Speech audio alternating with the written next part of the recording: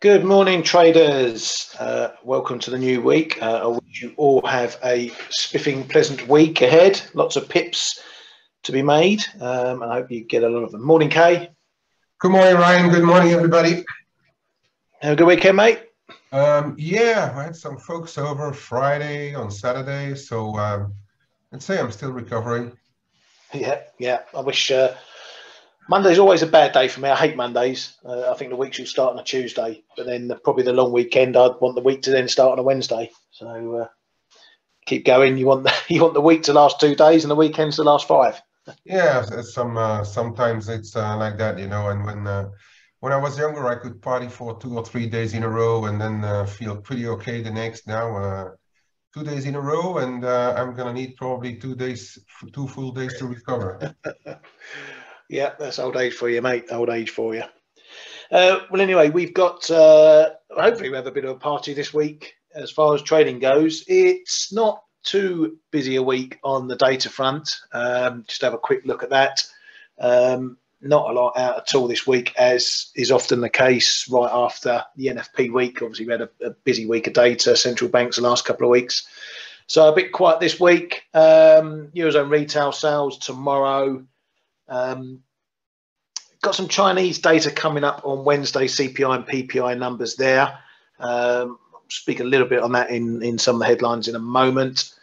Wholesale inventory is something just to keep an eye on there for the retail market as well, with retail data, retail sales, just to see if inventories are affecting possible sales. You know, if there's a slowdown in spending, you tend to see inventories dipping back. The big number really is going to be in the US on Thursday when we get the newest CPI report, given everything that we've had from the Fed last week, and particularly Powell and his little hawkish tilt in terms of rates going potentially higher than the market's been expecting. That's going to need to be backed up in this data. As you may recall, we've had 3 reports now of lower inflation numbers, headline inflation on the trot, although we have seen the core numbers up twice on the trot. Usually the core tends to lag, so if we get another negative headline CPI number, we should be potentially looking for the core to turn around as well. But that's going to be big data on Thursday. We seem to be now jumping around from central banks to what the data is going to be doing. Can the Fed get as high as they want to go? Is Powell's new hawkishness justified? This is the data that will tell us that. On Friday, get a bit of CPI data, monthly GDP numbers from the UK, industrial production, and then the first Michigan consumer sentiment, the flash number for the new month on Friday as well. So not a whole lot of data, but enough to keep us busy. And of course, we're in midterms, the US midterms orbit. I don't really have a clue what's going on over there with that, or what the market impact's likely to be, save for the fact that the market doesn't like political uncertainty.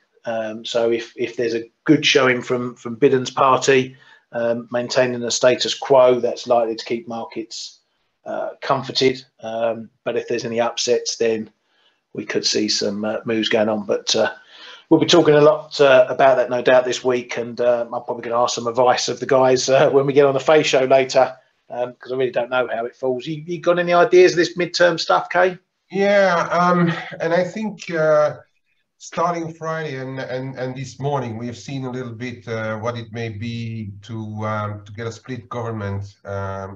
And there's a possibility of a lame duck presidency, right? And that shouldn't be great for the dollar, as you say. Some uncertainty. Well, the uncertainty will lie in the fact that Biden's every proposal, if the Republicans get the House and the Senate, every proposal will be just shot down at the entrance door, and that's going to make things difficult to government, put packages in place, his famous packages that he was still trying to put in place, which partially got shut down by his own party. So it's going to be a difficult situation for him, and I've got the impression that that is what our early doors market was kind of trading this morning. The uncertainty going forward. I've read a couple of bank strategies on what may happen, and I'm glad to know that they are completely split as well. So basically, they don't have a clue either. The funny thing is that some say that if we get a gridlock, it should be really good for stocks. But then on the other hand, I'm not sure if investors really like a gridlocked government, especially not in the US. So there's a bit of both sides of the coin, a bit of wild guesses as what may happen to yields as well. I'd rather be in the camp of saying if you get a gridlock and if you get like less packages put in place, that's less money for the treasury to have to fund, and it would kind of weigh on yields, I'd say.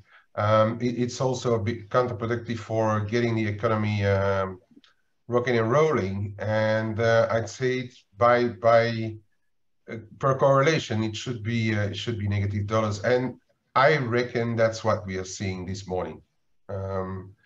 Dollar selling, despite the Chinese rejecting those reopening plans and maintaining their COVID zero. But we'll have a chat about that a little later, because there's a bit of stuff Yeah, going on certainly, there. mate. Certainly. There's really a bit of strange stuff going on there. Yeah, it's a bit of a washing machine at the moment. It's stuff. There's lots of things going on. We just come over the Fed hump, come through the NFP data, which we'll talk about. Got this China stuff still rolling on, stuff in the UK. It's just all the central banks we've just had a big round of. We're coming into year end. It could be just one of these funky moments in time we get in trading. But we'll start in China, and yeah, we've had all these on-off rumours. Again, we had another denial of all the stuff we got late last week, saying that the COVID policy is here to stay, officials saying it's here to stay. We've even had the Security Times saying that financial regulators should get involved in some of these rumours and should start punishing false reports, because they are market moving. That's of no doubt, but that's obviously state media rallying against the narrative of these COVID easing rumours. But the market is just not letting it go. This is a bit like the Fed pivoters. I'm calling them the COVID pivoters. They won't let it go. They see that they think that China is going to have to ease up at some point, and they're going to keep pushing this narrative. They're going to keep trying to trade it, and it's a similar theme. They try and trade it, it gets officially denied. Then something else pops up. They trade it, gets officially denied. You can see that in dollar yuan moves. We were all looking quite bearish on Friday, and bang, we gap up open over the weekend or early Sunday when we got those denials coming out over the weekend. So it can be tradable. Both myself and K-Man, we're happy to jump in and out if we catch a headline or something, depending on which way it goes. China aren't a country that's going to give up on their way that easily. When they do, if they do, then we'll know about it, and then they'll give us good indication on that. But for the moment, we're just going to carry on, playing between the goalposts and let the market do its pivot. Let the officials come out and deny it until that changes. Then that's potentially some trading opportunities for us. Looking at some of the data overnight, we had trade balance data. Where am I going here? So a bit down in activity overall. Trade balance dropping there to 85.15 billion. Missing by 10 billion. Was slightly up on last month though. But what's most interesting is exports went into the negative. They haven't been in negative since, I think, sometime in 2020. And the fact that both numbers are negative shows what's happening in China. An overall drop in activity, and obviously we're hearing at the moment there's more lockdowns coming in place, lockdowns being extended. Beijing also, potentially going towards lockdowns and restrictions there. So, there are still problems with COVID over there. I think it was the highest number of cases in 6 months or something that was reported over the weekend. Yeah. But then you look at, what's happened on the other side. We're seeing stocks in China, stocks in Hong Kong, rallying quite significantly. And, this doesn't smell of an economy that's potentially going to be shut down again. Is this officials? We heard about officials propping up the stock market potentially into the party congress. Is this more smoothing being done by officials, or is this the market generally buying into China because it's got this bone about COVID easing? So there's a lot of stuff going on, and it can be hard to decipher. You throw this into the mix of everything we've been talking about: central banks, US data, everything else going on in the world. And when you get a moment when there's lots of influences, different global influences, it can be hard to get a handle on what's happening in markets. Look at this morning. I was sitting down. Cable was trading under 113. You go and make a cup of tea, and it's up above 114. Unbelievable, really, what's going on. But this is markets for you, and we just got to make the most of it. And if you're not sure what's happening in the middle, you stick to the edges. You look at the ranges. Are we breaking anywhere new, or are we just walking in old ground? And if we're walking old ground, then you rely on the ranges, and you only look to see if something's changed if those ranges start breaking. So taking the UK into consideration, it looks like the complete trust 180 is happening, from fiscal spending, increased borrowing, tax cuts. We've gone completely the other way, and now we're slowing spending and looking at tax rises to the tune of some 40 to 65 billion. This is austerity Mark II, apparently. And some in the market are liking this to the rally in the pound. I mean, I don't know. I've never known the pound to go up on taxes going up and a lack of spending or reduction in spending, especially when you're potentially heading into a recession. That is the time you want to see the opposite happening. And so from an investor standpoint, I can't see in any way why that sort of news is positive for the pound. But as we say, there's far more things to look at the moment. China headlines ruling the roost, all these rumours, because we see metals up, we're seeing oil up, we're seeing risk up generally. So it's a bit of a mess at the moment. But let's switch over to the Fed quickly, just to hear some of the members speaking after the FOMC. Fed's Evans said that it makes sense to shift to smaller hikes. Kashkari said that the jobs report show more hikes are needed. Fed's Collins said that the Fed needs to focus or shift focus from the size of hikes to the ultimate destination for rates. That's an important point we've been making for a while now. Barkin said he's unsure of what move will happen in December, needs to watch more data. But he said it could be a potentially higher end point for rates, even if hikes are slower. So again, reinforcing that rates may need to be higher for longer, even if they're slower getting there. And the rates could end up above 5%, although it's not a base case. Looking back at the data on Friday, let me get, oh, I'm not there. Where am I? Friday the 4th. Right, so we had two sets of jobs reports out. Start with the NFP. It was pretty strong. The number 261k, well above expectations. But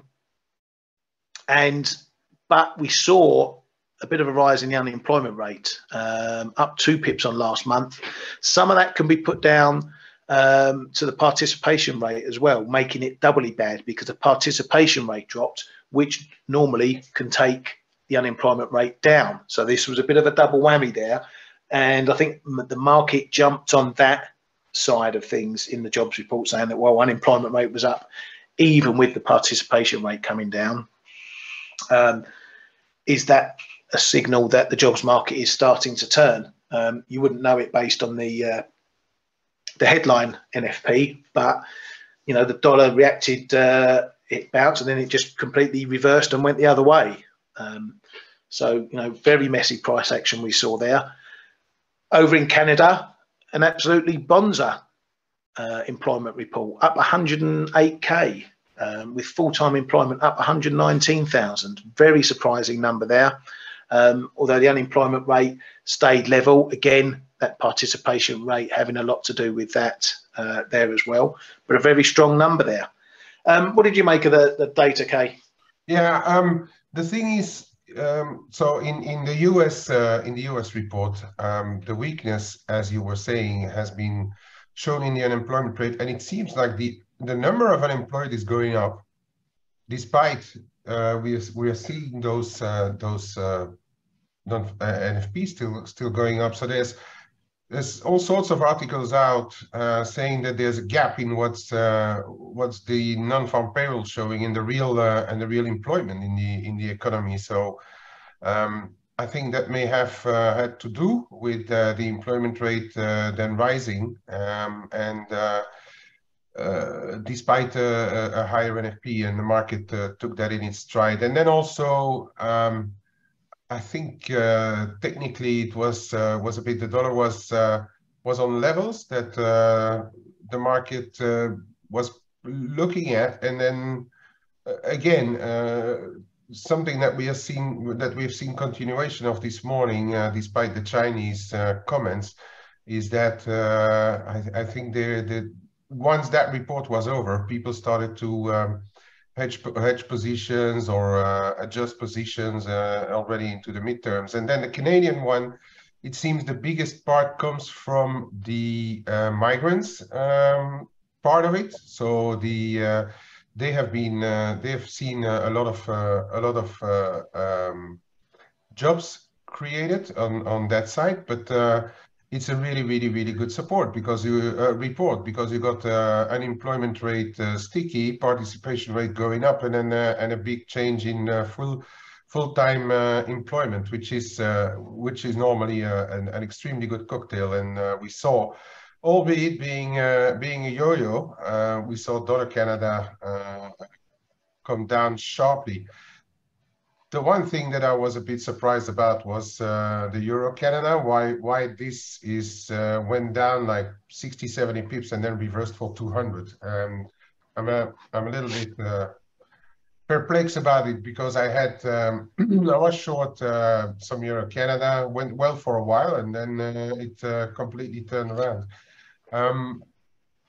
Yeah, so that one is a bit of a question mark to me, but yeah, I guess it's more got to do again with the stuff that I'm regularly talking about, that the market seems to be trading the Americas block versus the rest of the world. And we are seeing as well the Euromex went up 1 or 1.5% from the lows, and Euro Canada did the similar thing.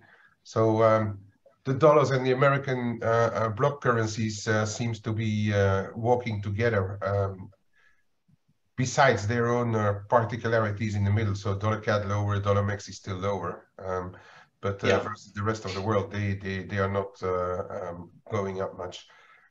And yeah, I guess maybe a week for watching the crosses more than the majors. Yeah, it looks like it, right? Or don't look at the crosses and let those live their own lives. And back on what you were saying in regards to the sterling, I think it's got a lot to do with mechanics. And you're saying, like, I don't understand investors buying sterling when you're going to austerity in a high inflation or fragile economy. But I think it's just the opposite of what we've seen with trust. It's a question of confidence in the government's handling of a certain situation. And again, I'm not sure it's going to last, but I understand the mechanics of what happened in the sterling. Is that the fear of a blowing up market and Bank of England completely losing control of anything with Truss and her chancellor's package, and now it's been completely reversed. So the investor says, well, if you assume that the sterling is going to fall apart with what Truss and her buddy were doing, now we have to assume that they are going to control the government's finances, less borrowing, less risk of the market blowing up. And so we need to buy back sterling. And I think that's the mechanics of what we have seen today. Agree or disagree is another thing, right? I'm also quite reluctant to follow this move. The cable is a difficult one into the midterms, right? Because I'm a little afraid of what's going to happen to the dollar over the midterms. But as far as stuff like euro sterling is concerned, for instance, I'm trying to catch a knife right now, actually. Try to buy the low 87 and see what's going on, because as what I was saying as well in the chat rooms is that I understand the dollar moves into the midterms, but then why the euro sterling went 70 points lower or 80 points lower? There must be some sterling element in it, right? Not only the dollar going weaker for what the cable or the sterling as a currency is concerned. So, and that's the bit I think which has to do with the austerity. But as you say, in the current situation, austerity should not be the right thing to do for the street economy. So I reckon that we may see a bit of a reversal in the sterling through some instrument, and cable could be one, but I'm more looking at euro sterling right now. Yeah, well, I think if the last particularly 5-6 years have shown us anything, it's that the usual things, the rules of thumb that we all know about, completely go out the window at some point anyway. So there are just times when you can do nothing but throw your hands up in the air and say, I have no idea what's going on. We all like to try and get into the nitty gritty, find out what's driving a particular price. Sometimes, if you've been in markets as long as we have, you just don't have an idea. I think we're in one of those times now, don't you reckon, Kay? Well, I know. I was even trying to, and I was searching. Did I miss something on the M&A side? Is there some cross-border M&A that somebody needs sterling to buy a company or so? But I haven't seen anything at all. So I put it down to the mechanics of what investors or money managers look at, because a lot of it now is model driven, right? And some of the models may have turned and say like, oh, right, this is less spending, more money in the coffers compared to what Truss was trying to do. And so we have to reverse positions in the sterling. And I reckon that is what we are seeing now. Is it going to last? I'm a little in doubt, but let's see what happens, right? I mean, we can all be trying to find something and then be completely wrong, or the market taking it much further than we think, because they have to. But yeah, and I'm also in the camp of saying it might not last. Yeah, exactly. Because of the underlying situation right now. Yeah. Right, I'm going to have a look at a couple of pairs, and then I shall let Kay loose on his charts. Dollar CAD was one I was trading on Friday without success, just playing off this 135 level, just trying some small longs into that, got stopped out on the other side. I refrained from going with a break short, so reversing the trade into a short, because it just didn't feel like the driver was, it didn't feel like it was going to blow through. That's been the case. We've got down to, pretty much the low 70s before bouncing back above. So it's having one of these times where the market doesn't know what to do around here. We're moving below, we're holding below, getting back above, holding above. Now we're back below again, holding below, but really not cementing the move lower. you know, down to the mid 60s there, 34.60s. So it's not a decisive break, and I will.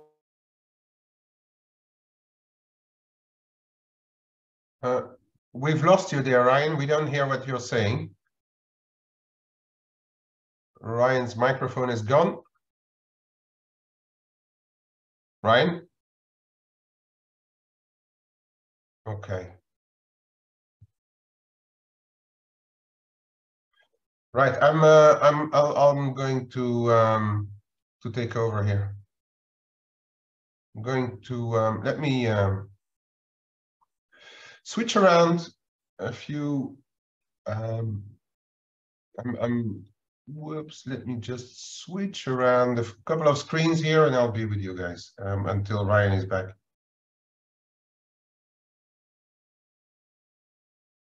So Ryan was on the dollar Canada. Let me just pull up that dollar Canada the way I was looking at it. Okay, so Ryan was telling about Canada after the report. We saw a pretty sharp drop on Friday, ramping through this. The way I'm looking at it is this and this, and there's another one here, which is a head and shoulder that's been identified already a few times in our room as well, and we're back below the neckline here. So the 135 is going to be a pivot which we're turning around. And hello. Yeah, we can hear you again, Ryan. Oh yes, sorry about that. I don't know what happened. Yeah. Should I continue? Yeah, crack on, mate. Yeah, crack on. Okay. All right. So this is the one. I think the 135 is a bit the pivot area where we're going to turn around here, as I was saying, the neckline. But then, barring this big spike here above, we seem to be back into a bit of a downward channel. Could still be a flag, but we've also seen that a bit of a longer term line is being tested now around 134.70, and that's another one. It could be just our confirmation, you know, 134.70. If it goes and it holds below, the confirmation that this bottom is now giving way, and we may be trading back to mid 133s. Keep an eye on that one. I just want to touch on what's happening in China, right? To me, at least technically, we're still firmly in an upward trend. We went to go and test it, tried to go a little bit below, but we couldn't break the prior low around 716.5, which is a nice point of measure, and we're back into this upward channel. And so what I also think is that we've been trying to figure out what's happening there, and people, it's all guesswork, right? What's happening in China, but there's no smoke without fire, still somewhere. But I think they may be just sending out messages, testing the waters, and by doing so, propping up their stock markets, getting pressure off the Chinese yuan, and then coming back with their official message in between brackets, and which is, oh no, we are not changing anything yet. But then who knows? By the end of the week, we might have another. If China weakens again, we might have another few comments to put the CNH a bit stronger again, to underpin their stock markets. So I think there's a bit of gaming going on there as well, because they know that if they just continue their money injections, their support for the economy, all the while keeping the zero COVID, the market is really going to test them and probably sell a lot of their assets. So I think there's a bit of gaming going on there as well. Just my personal opinion. Then moving on to what's happening in the yen. Dollar yen is trying. We could actually put a bit of a double line here, right here. double. It's trying to stay in the upward channel. It is succeeding for the moment, but at the same time, it's now trapped in inside a small triangle, and it's going to look a bit messy. But look at this on the 4-hour cloud. What's been happening of late is we test it and we fail, and then we drop below, we retest it and we fail, then we go and test the high again and we fail. And this morning we did exactly the same. We just tested the underside around 147.55, and we're failing again. So is it managed? I'm not sure. Okay, today the dollar really got a hammering, so it's logic that we are retesting the lows here. But so keep an eye on 145, 35, 40, 146, sorry, 35, 40, 146, 15, and this one, which has been tested a few times, but to me is going to be the real barometer to see if we, and that's now around 145.60, to see if we get a close below, there may be more issues in dollar yen. And I'm not excluding the midterms to give it a serious test again in the US. So that's a level that I'm going to watch together with the what I've been already saying, the 144.80. So this is a zone here where we should be really paying close attention to what's happening in the dollar yen. On other stuff, sterling. All right, we have a bit of a trend line here, which has been retested together with the 23.6 of the latest move, and that's all happening around 114.70. Tagged it this morning. We're still not far away. I'm going to keep an eye on what's happening for a starter around 114 the figure, and then lower 113s again around 113 and a quarter 2025 if we, in case we get rejections around here. But I am really, we should allow for a move back into the 115s if the midterms are going to put further pressure on the dollar. The big one is still around here for me. Well, this trend line is now coming lower, but so 116.40, 116.70 is going to be an important level, and I'm still watching as well 117.60. So basically every like 100 or 115 points above, there should be some activity to monitor the sterling. As I was saying, I'm a little in doubt that we are going to see long-lasting moves on the sterling, but for the time being, we have to admit that sterling is the strongest of the currencies, and we've seen again into the top of the hour. We've seen again some sterling buying going on, and euro sterling is trading lower again. On the euro sterling, same thing here, bit of a trend line rejection up at 87, 85, 90.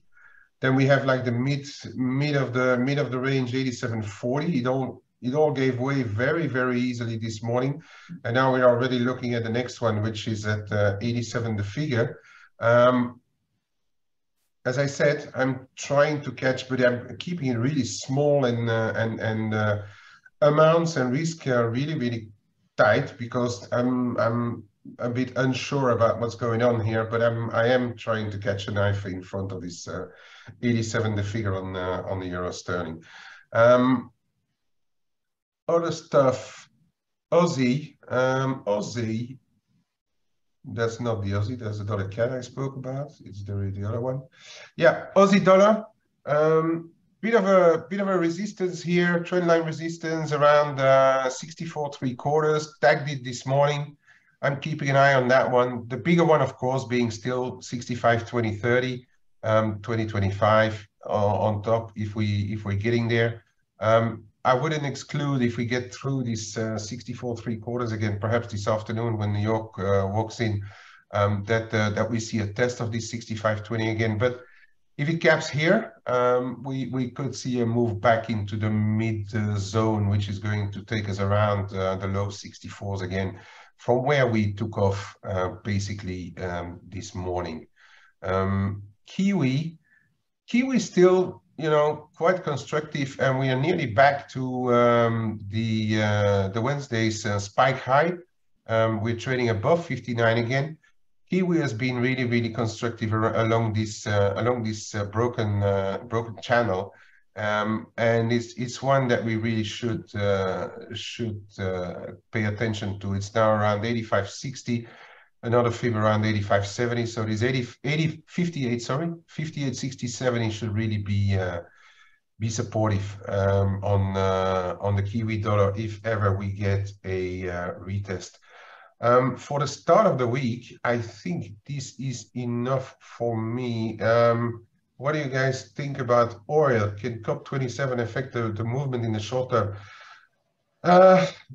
Well, for the time being, there's a bit of gaming going on between what's happening between the OPEC community and the rest of the world. The rest of the world is trying to put pressure on the OPEC.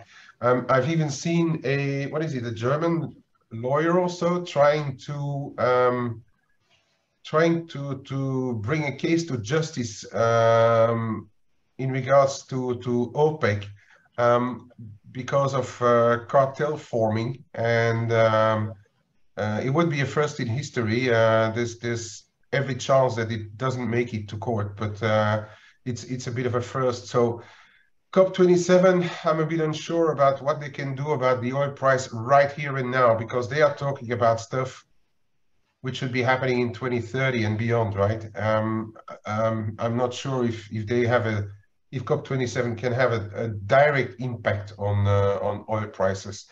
But we were talking in the room about the WTI. There's a bit of resistance here, right? Between 93 and a half, and then I can see some more creeping in above 95 up to 96. But yeah, for the time being, it's big. OPEC is still keeping control of it, and I reckon the SPR, where the US was trying to buy oil below 80 towards 70, has put some speculators in the hot seat again, and taking it up here. For the time being, the winter is relatively mild, but yet we are seeing reserves needing to be replenished, and keeping this bit short term. Maybe a bit resistance again coming in here, as we can see. Been a bit of this upward channel, and that resistance comes in again around 93 and a half. Keep an eye on that level, I would say. Ryan, are you there? Yeah, I'm here, mate. Can you hear me all right?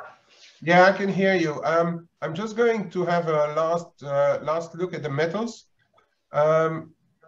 Oil back, gold, sorry, back into this 77.89 zone, but it's broken a bit of a trend line. We could argue it's banging its head against another one, which is shorter term, this one.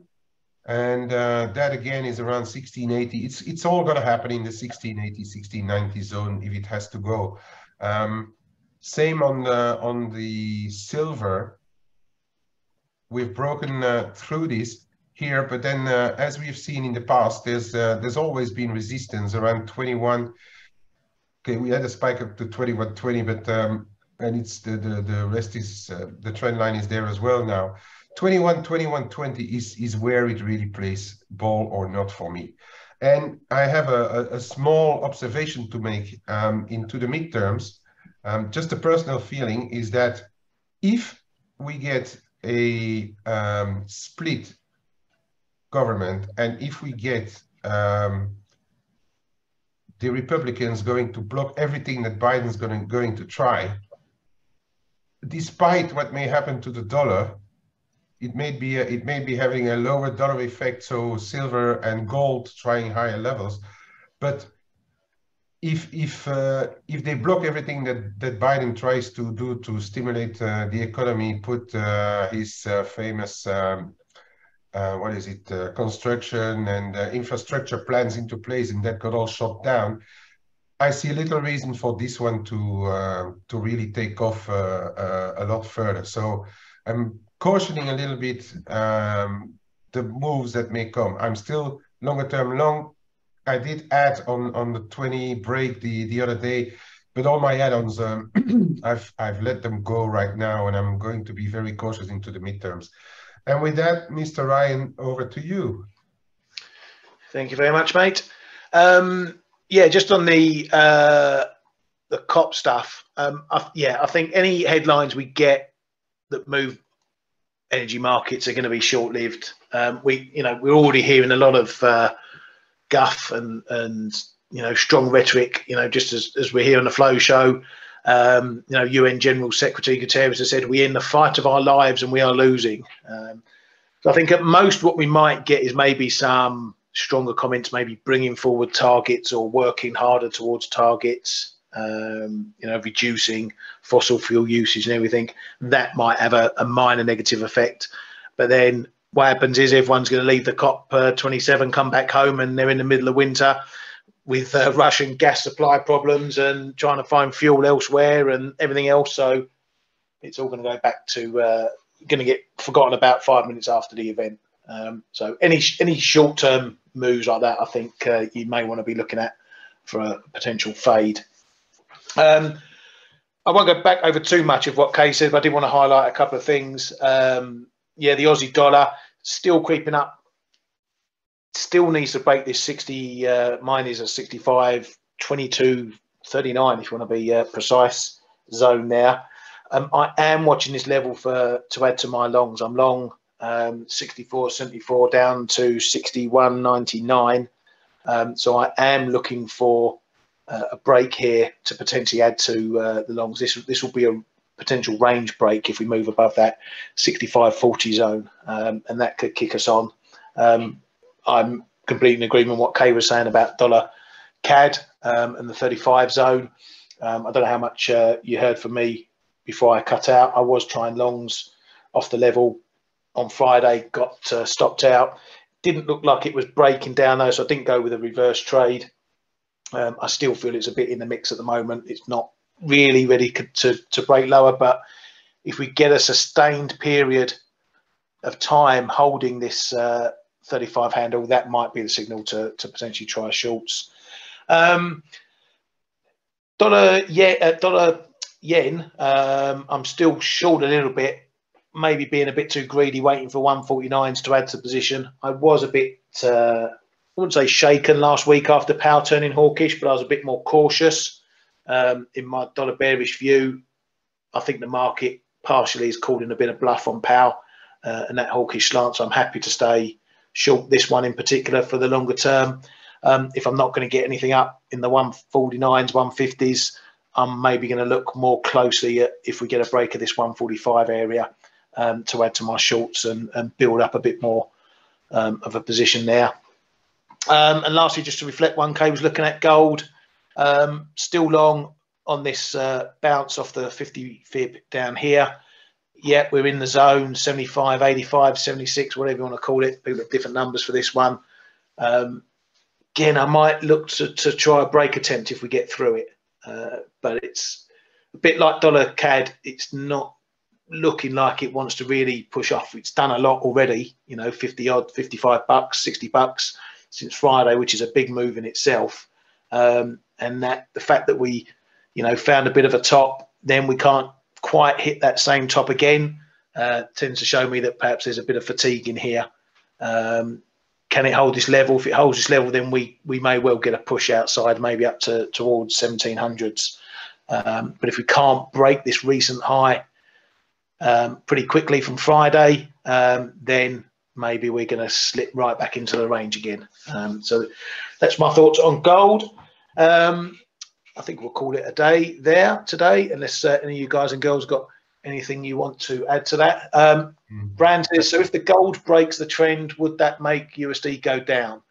I think gold is more reflective of what the dollar's doing rather than the other way around at the moment. It has been ranging over the last few weeks. All the while we've come through central bank meetings, data, all that sort of thing. So it doesn't, the gold chart doesn't necessarily tell me that, you know, we're moving really based on the fundamentals. It's being pulled and pushed around by other forces. So until something changes there, and if China is going to head to COVID easing and the market's got that bone in its mouth, that is going to be a support for the metals, commodities, that sort of thing. That'll be another driver why we see gold higher. But if you had to ask me, I see more reasons for gold going up than going down right now. But unless we break out some of these ranges, you know, we're not doing anything. So that's what you need to look for. And on that note, we'll just say, yeah, go on, mate. Yeah, I would like to put our audience to contribution tomorrow for the US midterms. We'd like to hear from you guys what you think about the outcome for one and what it means for markets on and more specifically, because we are all traders. So we are going to try to trade an outcome of the midterm. So tomorrow in our chat here, let us know what you guys are looking at, what your trading opportunities may look like over the midterms. Yeah, and join us on the face show, because I'm going to bug Dale and Blake about it all, see what they have to say about it. I'm sure they're really looking forward to it. Okay, boys and girls, thank you very much for coming to the Flow Show. Thanks, Kay, and we shall see you all bright and breezy tomorrow. Have a good one. Hey traders, this is Blake Morrow with ForexAnalytix. Thanks for stopping by our YouTube channel. Don't forget to like these videos, share them, and subscribe to our channel so you don't miss any of the content that we provide here for free. Thanks for stopping by. I'll see you in the next video.